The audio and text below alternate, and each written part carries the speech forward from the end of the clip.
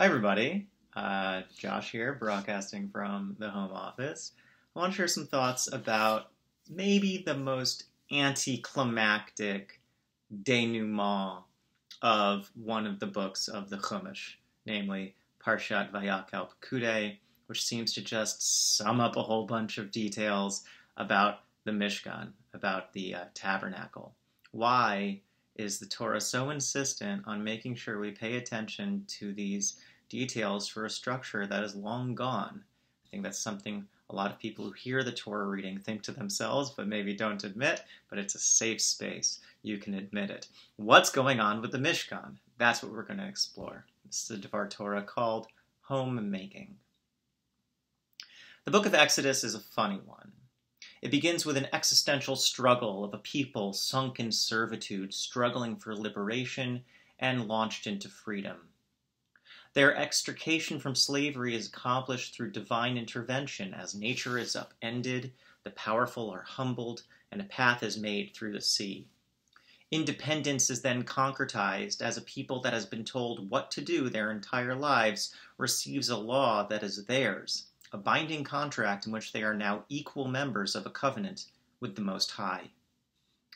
And then, save a moment of conflict dramatized in last week's Parsha, the balance of the book of Shemot is just that, a laundry list of building instructions, materials, wardrobe needed to make the Mishkan Municipal Center.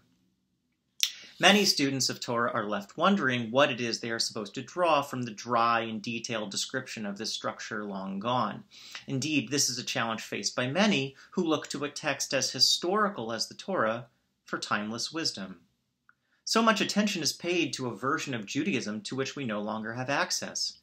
How is one supposed to relate to its arcane and even baffling details?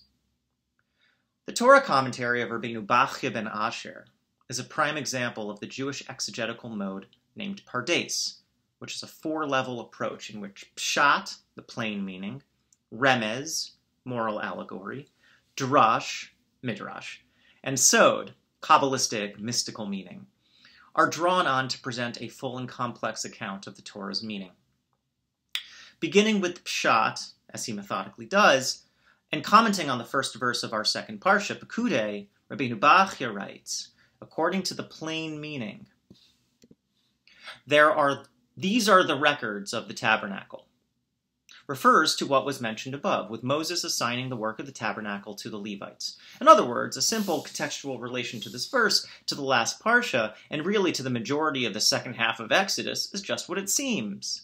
A description of the religious and juridical center of our ancestors. V'zehu, that's it. But our commentator isn't done. He is not satisfied to locate Torah's meaning merely in history, in a past long gone.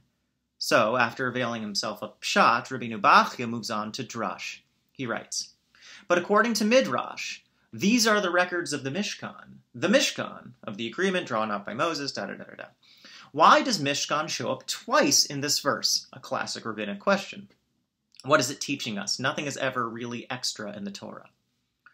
This seemingly doubling of the word teaches that there is a temple below and a temple above, Mishkan and Mishkan. As it was said, a place, machon, for you to dwell, you have made. Machon l'shivtacha pa'alta Hashem. The word for place, machon, or institution, is then reinterpreted by the rabbis as mechuvan, with the same letters, which means intended, like the word kavanah. That is, it's a reflection of the palace in heaven above. So, the meaning of the tabernacle was not just in its components, in its physical makeup and supplies, but rather was a sign that pointed to a reality beyond its time and context. The Mishkan, like the Torah, was given and assembled in history, but is not contained by it. Rabbeinu Vayakhel continues with the Midrash that sees the Mishkan not only as a reflection of the heavenly temple above, but also as a reiteration of the work of creation. The term used for the tabernacle's curtains is the same used to describe God stretching the heavens across the sky. Its menorah stands as a present remanifestation of the creation of the heavenly lights, the Me'orot. So here again we see that the Mishkan was not a one-off occurrence, but was rather a recurrence of a process begun in the very first moments of creation. This is all to say that the Mishkan was not in truth a mere building. It was not an edifice. Rather, it was an event, one that began in the origins of the universe and recurred after the giving of the Torah. So where does that leave us in our post-Mishkan world? The 6th chapter of Pekudei Zohar, a collection of 70 mystical drushes appended to the book of the Zohar, grapples with this very problem. Where are we left now that the temple is gone?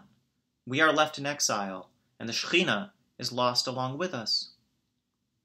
So it says, refusing to give into mere history. Happy is the one who prepares a beautiful dwelling place for God in their heart, making their limbs elegant instruments.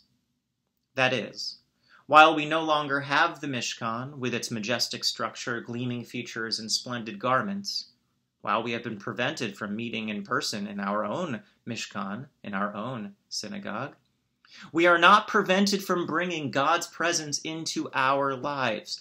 We turn our attention inward and make our hearts a mikdash ma'at, a small sanctuary. We transform our very bodies into holy tools, ready to be used to make this whole world fit for God's habitation. So, in truth, this double parsha comes just when we need it to, as Passover approaches, and we turn our attention to preparing our homes for the holiday. We vacuum, and we sweep, and we dust, and we scrub, all to transform our homes into fit spaces for the holiday that celebrates our freedom. Perhaps it's ironic or even paradoxical that the holiday of our liberation requires so much drudgery. But we learn something essential as we work over every inch of our living spaces. We gain a chance to think over this year and its challenges, our lives and aspirations. Especially this year, when many of us have spent more time in our respective homes than we ever anticipated we would. We have the chance to take up our agency and intention once more, from machon to mechuvan. What kind of home do I want to make? We can ask ourselves. How am I creating a space in which I live, and into which I can invite the divine to dwell? We read the detailed instructions on how our ancestors set up the Mishkan to learn how we can apply that same holy labor to ourselves, to our homes, and to our lives. Chazak, chazak, v'nitchazek. Shabbat shalom.